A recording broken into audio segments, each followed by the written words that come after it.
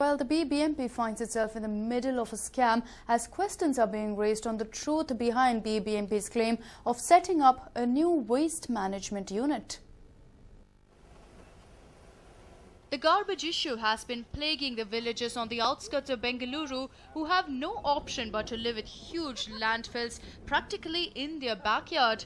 Going by the documents of one of Palike's recent projects, it seems like unknown parties are trying to cash in on this issue.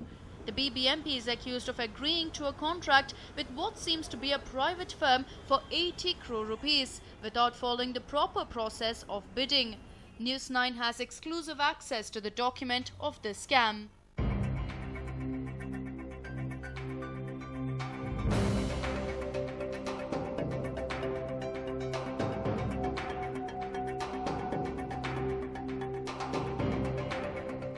The BBMP had agreed to establish a solid waste disposal and management unit on a 200-acre land in 2013 as per government orders. In accordance with this, tenders were called for the project in February 2013. The company in question is MSGP Infrastructure Private Limited. They allegedly agreed to set up a plant at Chigaranahalli in Dodbalapur. But what is surprising is that MSGP is the only company to have participated in the tender auction.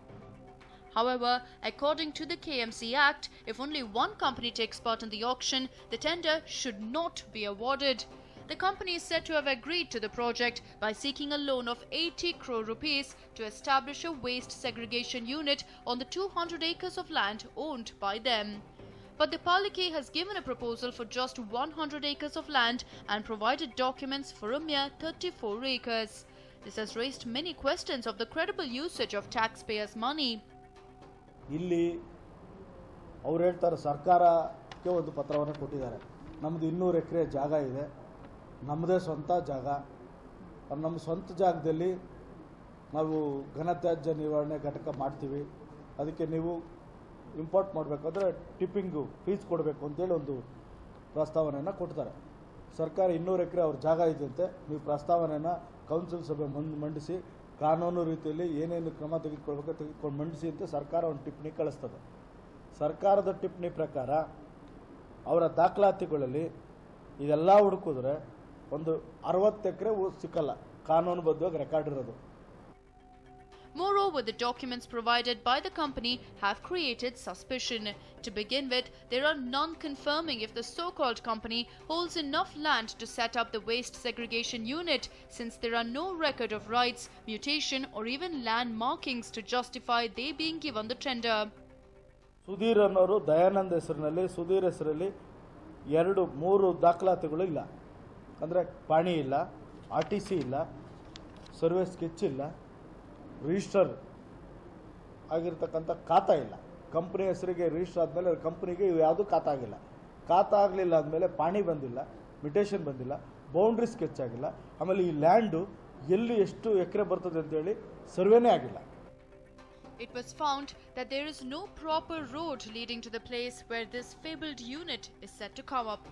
Despite all these drawbacks, BBMP has reportedly decided to sign a memorandum of understanding with the company by availing a loan of a whopping 80 crore rupees for a period of 20 years. According to the MOU, the capital amount will increase by 10% every 3 years. The cherry on the cake is what a correspondent found when he tried to trace the location of this company. The office was found to be in a service apartment in Domlur, which was closed. The people in the area have no clue about the company's existence whatsoever. Truth of the matter is, none of the Palike officials or people's representatives have visited the land and have no idea of the location of the so-called waste management unit. The Palike seems to have violated norms and set aside 80 crore of taxpayers' money for a fictional waste management unit. What remains to be seen is if the BBMP will take time to double-check on these details before making it final. Pramod, News9, Bengaluru. And while the leader of the opposition in Karnataka is homeless, well, that's officially a loan because the government is not allotting an official bungalow for him to take residence. Here's a report. The opposition leader of Karnataka Assembly is in a peculiar situation. Jagdish Shettar has been running from pillar to post to get an official residence, but the state government has not been kind to him.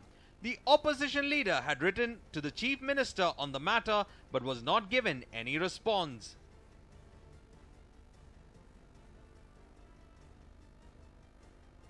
To the Honorable Chief Minister, Government of Karnataka, Vidhana Soudha, Bengaluru.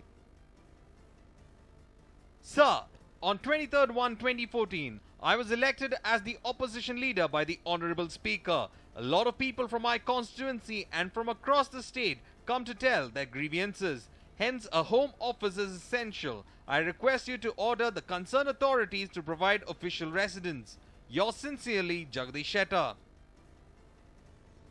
The opposition leader is entitled for a car, an official bungalow and a gunman.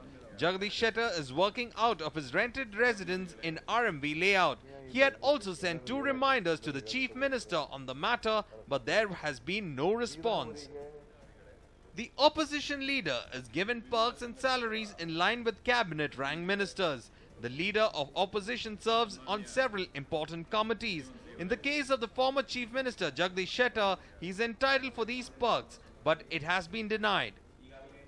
Jagdish Shettar pointed out that when Siddaramaiah was the opposition leader, he was given all benefits of the title within a month, but he has been running from pillar to post in the last 4 months for his official residence alone. A News9 report. And moving on, even as the Uttar Pradesh police arrested the 5th accused in the Badayu rape case, pressure seems to be mounting on the cops to act swifter. Here's a report. The shocking incident where 2 teen girls were gang raped and murdered has caught the nation's attention. With media and political pressure mounting, the police are acting swiftly. Earlier today, the 5th accused in the case was nabbed by the UP police. 2 policemen have also been arrested for delayed action in the case. The 2 have also been booked for negligence of duty and will also be scrutinized and probed for their alleged role in the horrific act. The Uttar Pradesh government has also promised to set up a fast-track court to punish the culprits. Despite all this, the family is least hopeful of justice being delivered in the case. We are so poor that we don't expect justice to be done to us. Police has been pressurizing us to change our statement. Meanwhile, Congress Vice President Rahul Gandhi visited the village. Rahul met the family of the 2 Dalit sisters and even visited the site of the crime, where the bodies of the 2 girls were found hanging. He was accompanied by AICC General Secretary and in charge of Uttar Pradesh Madhusudan Mistry, State PCC Chief Nirmal Khatri and Chairman of AICC Scheduled Caste Department K. Raju. After meeting the family, here's what Rahul Gandhi had to say. और परिवारों ने कहा compensation से हमारा कुछ नहीं होने वाला है। हमारी जो बच्चियां हैं उनकी जो इज्जत है वो पैसे से वापस नहीं मिलने वाली और उन्होंने कहा है कि वो न्याय चाहते हैं। उन्होंने ये भी कहा है कि उत्तर प्रदेश की पुलिस उनको न्याय नहीं दे सकती है। उन्होंने कहा है कि यहाँ के लोग शामिल हैं, तो सीबीआई इंक्वायरी होनी चाहिए और सीबीआई इंक्वायरी से भी जरूरी न्याय मिलना चाहिए। Meanwhile, Digvijay Singh tweeted and expressed his anger over the incident. Disgusting behavior of UP police in Badaur rape case. Policemen abetting this crime deserve most severe punishment along with the accused. As of now, the family is demanding for a CBI probe into the matter. Will the government call for one? Will justice be delivered in the case? That remains to be seen. A News9 report. And while forest fires flared up once again on the holy environs of the Tirumala hills today, sending the TTD and forest authorities into a state of tizzy. The wildfire fast eating into the Seshachalam forest area coupled with plumes of thick smoke is posing yet another major challenge for the firefighters. The fire was first reported from the 58th bend on the First Ghat Road. This is the 3rd major instance of wildfires endangering the Seshachalam forest area within a span of 2 months. Well, even as the ill-equipped forest and TTD staff are struggling to put out the fire, the authorities blamed the oppressive summer heat as the igniting factor.